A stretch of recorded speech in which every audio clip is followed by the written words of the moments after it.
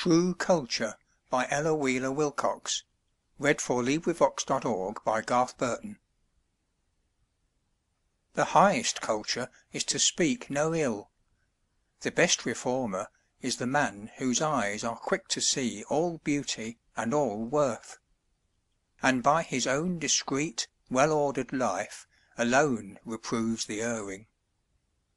When thy gaze turns in on thine own soul, be most severe; but when it falls upon a fellow man, let kindliness control it, and refrain from that belittling censure that springs forth from common lips, like weeds from marshy soil.